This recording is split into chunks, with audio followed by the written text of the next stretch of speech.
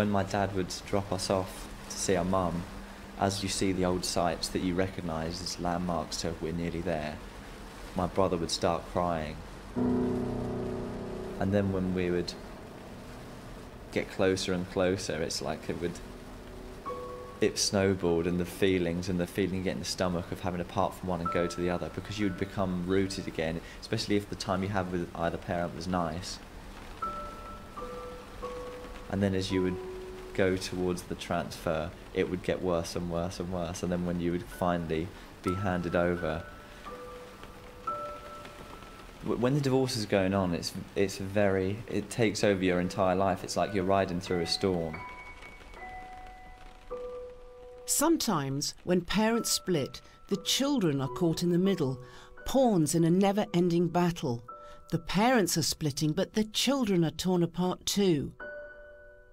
Although divorce rates in this country are falling, more and more parents are going to court to fight over their children, despite the lack of legal aid.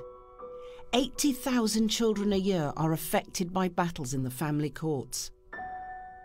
Sam is now in his early 20s, but he's still struggling with the legacy of his parents' bitter divorce. They separated when he was 7 and spent the next 9 years fighting over their 2 boys in court. Things got so bad that Sam ended up completely separated from his mother. It came to a bit of a physical altercation, and because both parents were stacking evidence against each other, that was the last piece that was needed. And after that happened, the altercation, we stayed with our dad for a while. It overran and we kind of lost track of the time and stayed and stayed and stayed. And I know for a fact that it really cut her deep that we didn't see her for so long. I think it was just under 3 years, yeah. Were you ever persuaded that they were actually a bad person by the other parent? Yeah, completely. And they would paint the grossest caricatures of one another that would be so ridiculous and absurd. Mum came back once drunk and we were a little bit scared, but my dad found out about this and he was like, oh, she's out whoring herself and all this kind of thing. And then my mum would say the same about my dad and say he just wants to break up this family because he's sick of us all. He's a philanderer, everyone knows it, and stuff like this. So I think to be made privy to things that are kind of sexual at that age, just as a really vicious attack on one another, it just tastes wrong at the time and it tastes wrong now when I think back at it. It's a back and forth that you can never really settle in one place comfortably or hold one view, because you're just kind of a vessel for your parents' beliefs at any given time. After 3 years of total separation, Sam and his mother are now trying to build a new relationship. In fact, after this interview, he went off to meet her to spend the day together. But you can hear the sadness that goes very deep, even years later. Many of the people I see in my work as a psychotherapist are still struggling with the legacy of a bitter divorce. And sometimes the rift is permanent, and the children refuse to see their mother or their father ever again for no good reason, believing the other parent's lies and repeating them, amplifying them to anyone who'll listen. There's a name for this unjustified rejection of a parent by a child: parental alienation. It's a label coined in America. Dr. Amy Baker is one of the leading researchers in this field. She's conducted studies all over the world on the long-term effects.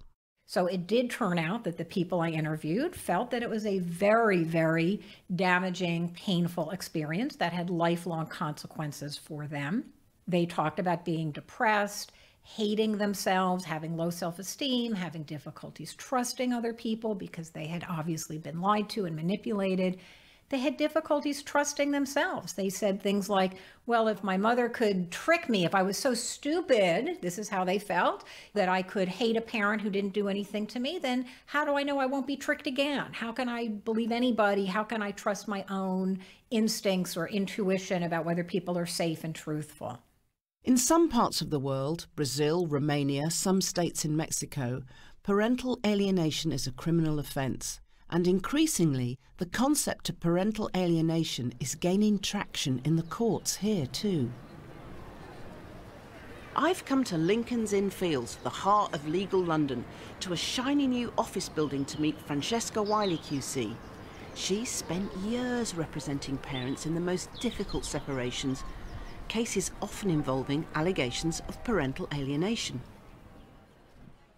Within the family court, it certainly has been quite a radical label to attach to any case until 2 or 3 years ago. So I don't know the answer to when the psychiatric and academic research actually started to gain purchase in the UK, but I know that within the court structure, you're talking about a sea change, or the beginnings of a sea change in the last couple of years only.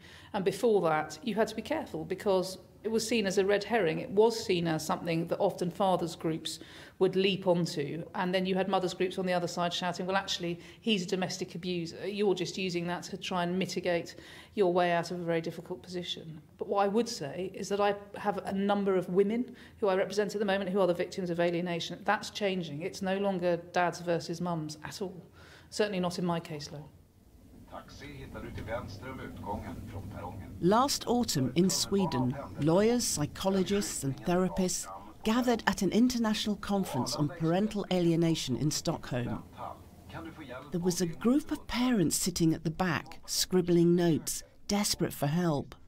Among them, 2 mothers. One woman was wearing a large pendant with a photograph of a young girl. It's a picture of my daughter. It's one of the last pictures. Every second of my life, I think of her. She was living with me because her father didn't want her. He left us when she was 4 months. So I was alone with her, all of her upbringing. Then one day he started to fight for custody. He got a wife, and I think they wanted a child together. Although the court ruled at first that this mother should have access after the parents separated, it was the child's voice that was listened to. Yeah. He had notes from her in court that said, I hate my mom. Sometimes I want to kill her because she's annoying. Once in all of these years, the social service took her into the room and the father was with her and they said, do you want daddy to be here? And she said, yes. She was 10 years old. And they said, do you want to live with mom? And she said, no, that's it. And I opened an Instagram account because I know she has Instagram. And I only have it because I want to, everything I put there is for her. So she could see it. It's the only thing. I cannot send letters, I cannot email, I cannot phone her, I cannot do anything. So I have this account. And a year ago I started to tell the school, please tell her that I have this account. And after half a year I asked them again and again and again, did you tell her? And they said, well, oh yes, I did. She started to cry. Okay, yeah, and then I talked to her dad, so now we decided that we'll never again mention your name.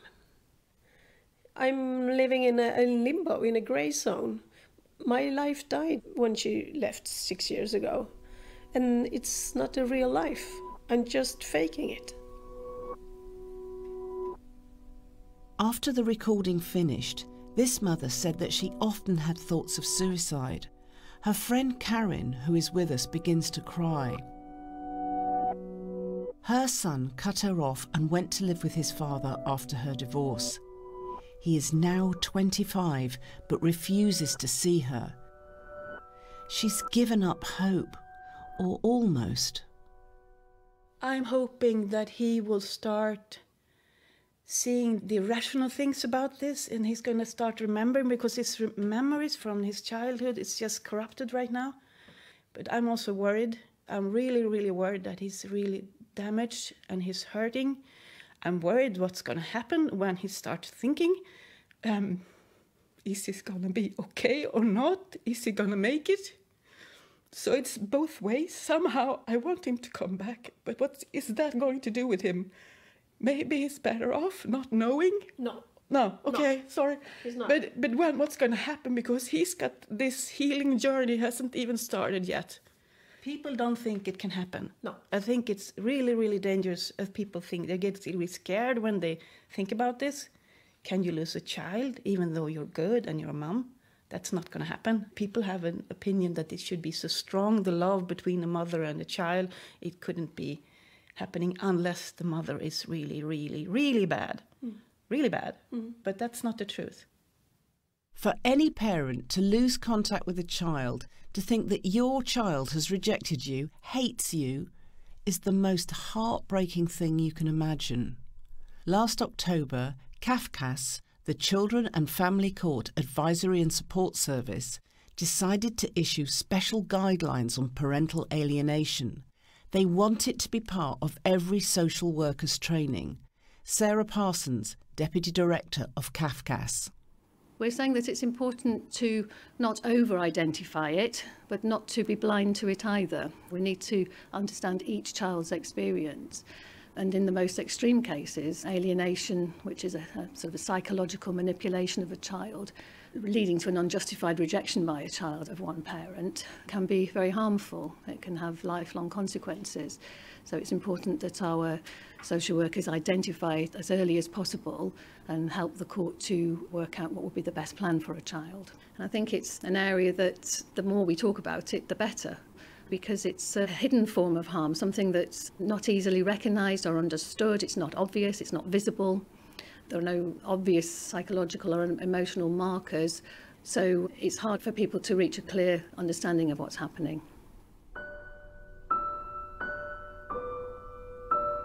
One thing that stayed with me is I just can't cry, and I don't think I've cried in about 15 years.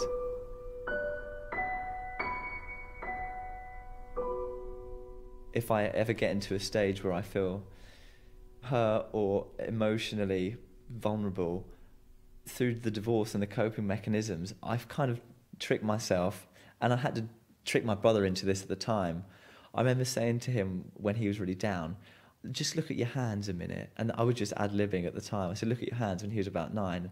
And he said, what? And I said, look, you've got yourself, you're fine. You don't need anyone. We don't need to worry about what they're doing, because no matter what situation you're in, you've got your limbs, and everything in the internal world is sacred to you, and you can stay there. So whenever there comes a time that's emotional, or that normally you would surrender yourself to a feeling, I feel like there's, I don't know if it's cynicism, or I don't know if it's the defense mechanism, but I kind of flip inside and I'm just like, no, I'm fine. I'm actually fine. This doesn't affect me in any way. It's funny because you talk about not crying, and a number of times I felt, hearing you, listening to you, I probably could cry. Yeah. I mean, I'm not doing, because that wouldn't be very professional, but I feel there are feelings in you that could come out as tears if you had access to it. Yeah, and that does upset me, because I feel like, I don't know, it feels like I'm missing out on something. But I don't know, I just have this cut off. Now you are an adult, what would you say to the young Sam, the young you? What would you say to that 9-year-old boy? I would like to say be more vocal, but that's not relevant, or wasn't really possible in that scenario as far as I see it. I mean, what can you do when you're 10 years old and half the size of both your parents? What would you say now as an adult to each of your parents, say 10, 15 years ago, when you were in the thick of it? Please try to reconcile it in any way you can, or please try to be as affable as possible, even if it's difficult, because that difficulty that you would bear by doing that would possibly erase difficulty in my life and my brother's life forever. I'd like to take those words of Sam's and repeat them again. Be as affable as you can. The difficulty you bear by doing that would erase difficulty in my life and my brother's life forever. It's dreadful for the child if one parent is demonised, because however inadequate that parent is, it's still half the child's makeup. So how can a child make sense of half of themselves being evil? The psychological effects of these extreme parental battles are profound. Karen Woodall is a psychotherapist who co-founded the Family Separation Clinic, a private therapy clinic in London which attempts to reunite children with their parents. She spelled out for me the psychological processes that lead to alienation. They have to split the experience of their parents into all good and all bad. It's a defence which protects them from the dynamics. And so splitting is very much a presentation where a child will say, Mum is wholly bad, Dad is wholly good, and here is the evidence. And they'll give you a whole list of things which proves, in inverted commas, that this is true. One of my favourites is, I'm never going to see my dad again because he takes me to my grandma's, and when she makes lasagna, she puts beans in it. The other one is, I'm never going to see my mum again because she makes me eat broccoli. And when you press the child, well, isn't that what mums do? They make you eat things that you don't like. Yes, but broccoli makes me very, very ill, and my mum knows that. So there's a theme of escalation. They'll start with a small thing, but if you don't show a sufficient reaction, they'll escalate that. So it'll start with, my mum makes me eat broccoli, to broccoli makes me very, very ill, yes. to I am allergic to broccoli, yes. to my mum wants to kill me. Exactly. And depending on how the person that's interacting with the child responds, that child will do that quickly or will do it over time. So what we find when we're working with children is that they will try it on, and if we're not biting, if we're not falling for it, they'll pull it back a bit. But in some circumstances, particularly with social workers who are trained to follow the voice of the child, you can go from my mum makes me eat broccoli to my mum tried to kill me within 5 minutes, because the child recognises in the person that's listening that there's someone here that they can hook into, and that that narrative is producing a reaction. And once they're into that feedback loop, then all bets are off. It can go anywhere. I suppose to some extent they were trying to substantiate their emotional state, which was extreme, by making up a story that fitted how they felt. So being torn apart by two parents, having to go from enemy camp to enemy camp and change from enemy to friend, splits them so much that to make sense of how torn apart they feel, so someone can understand it, they talk in the language of sensation that makes adults sit up and take notice. And the tragedy, really, is that many of these cases happen by accident, but end up in a very severe situation where the child will reject a parent for sometimes decades. This goes to the heart of why parental alienation is such a challenging and controversial subject. It challenges the belief that in parental disputes, the voice and wishes of the child are sacrosanct. Dr. Amy Baker. If they've been manipulated, it's not their voice. They're just puppets at that point. And so, no, they shouldn't be given weight. That might not be completely PC, but we don't let children decide whether to wear helmets or seatbelts or whether to go to school or get vaccinated. They can't get married. They can't join the army. They can't do drugs. They can't drop out of school. I mean, there's a million things. We know, the teenage brain in particular is hardwired to be very emotionally reactive. So teenagers in particular are highly susceptible to being manipulated. Some parents give up and wait it out. They have no other option. Others who can afford it spend years fighting their case in the courts. Paul has lost his house, his savings, and has had to remortgage his parents' house. He estimates he's spent £86,000 on legal fees, fighting for access to his two children in the family courts and ultimately in the High Court. We can't give his real name. These court proceedings are secret, and we need to protect his identity because his children are still young, so we've had to disguise his voice to hear his story. Paul and his partner Mary were together for 6 years, but they weren't married, which made his situation more complicated. At the point where things got really bad, he moved out of the joint home and was living with his parents. I hadn't seen my children for a couple of years, and then lo and behold, in November, I came back and my mum said, some people at the door. And I went, who? She went, the police. And was it the next morning? There were 6 police officers in my bedroom. 6? 6. So they came in and I said, what's this regarding? And he went, sit down. I said, what? He said, you've been accused of raping your own daughter. And they wanted my computers and they wanted my phones, and I said, look, take it all, it's here, it's this, take it all. I then got taken in the van to a police station at about 6:30, was booked in, and I was in that cell for 12 hours. It had me on suicide watch. They thought I was going to kill myself. It was then that the full extent of the charges against him was revealed. Paul's ex-partner accused him of raping the children, injecting drugs into their eyeballs, murdering babies and burying them under the floorboards. There was no truth, no evidence for any of these allegations. But Paul was on bail for a whole year and was almost driven mad by it.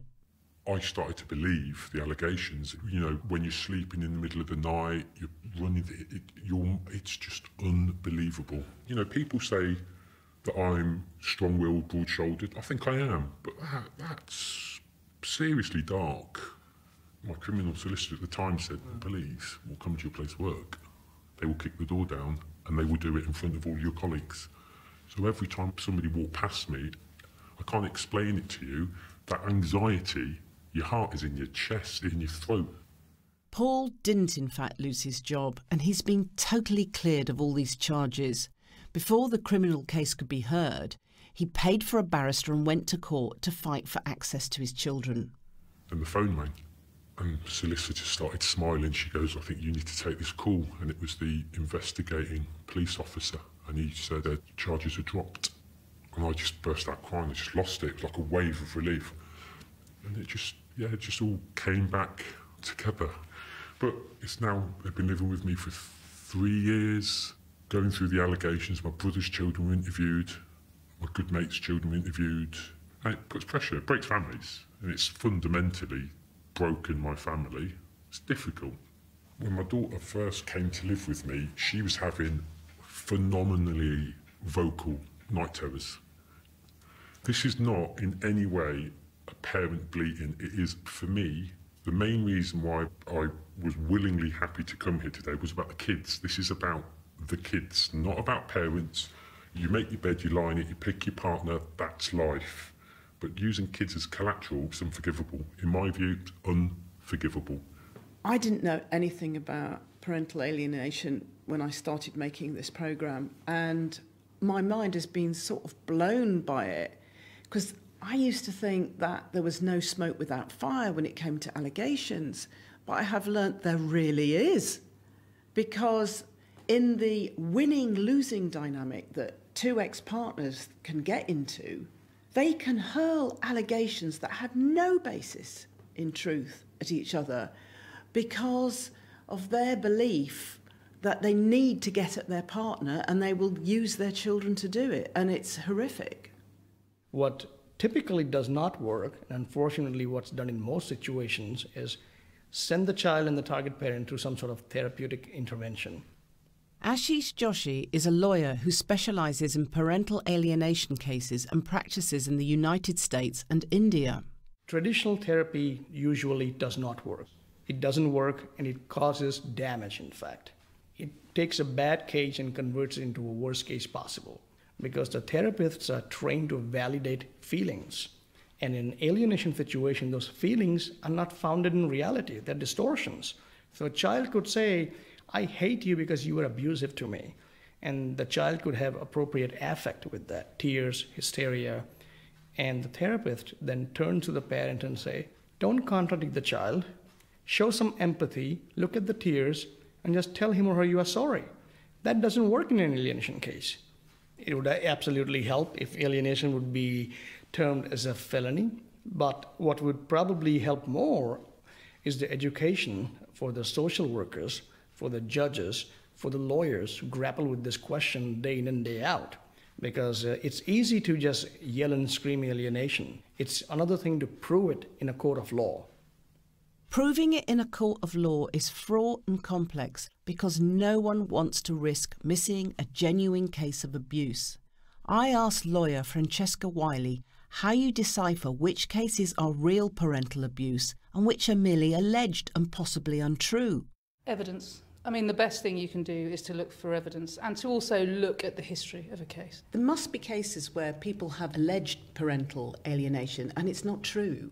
Do you work for both sides? Yes, always. I represent both sides. And that's interesting because I'm going to be general here, but for example, a sexual abuse case where a mother is saying something like, my 4-year-old has been sexually abused during contact. And you know it can't really be true because we've got 2 grandparents and an auntie who were present at the time that she says the abuse happened or something like that. They're really sophisticated cases, and it's important to look closely at what's going on. And I think it does come down fundamentally to a thorough analysis of their mental health and their psychological functioning. But that needs to be done in a sophisticated way and in a thorough way. And sometimes we don't have experts who are able to do that. And the other problem we've got is that you're paying. In private law, you've got to pay. So very difficult to get legal aid. The reality is you're going to have to fund experts to do that sort of thing. And it's tricky. So really, this expert witness won't be available to people who can't afford it? No. So we're short of experts? Yes, absolutely. And we're desperately short of experts that don't cost money? Very much so. I keep wanting to come back to the children caught up in these toxic triangles of lies and blame. Making this programme has reminded me of the power we have as parents. We hold such sway over our children's impressionable minds that has consequences for the whole of the rest of their lives. Sam certainly feels that the trauma of his parents' divorce has made it almost impossible for him to commit to any loving relationship. I find that in my relationships they oftentimes come to a stalemate where I won't continue with it because I think, okay, the next step is for me to be completely vulnerable. But if I am completely vulnerable, I could be taken advantage of again. So has that made relationships difficult for you now? I would say so, yes, because I find it really, really difficult to say love or like to tell someone I love them. And if I do, I feel like it's a massive betrayal to them because in my own head everything's so interchangeable and I'm not sure. I don't have the conviction to say it. Interchangeable because you're so used to agreeing to 2 polarised points of view, your mother's and your father's. Yeah, it's like I'm so used to being passed from one to the other one. You keep this barrier around yourself at all times to prevent something like divorce happening again. Because you've seen how ugly a separation can be.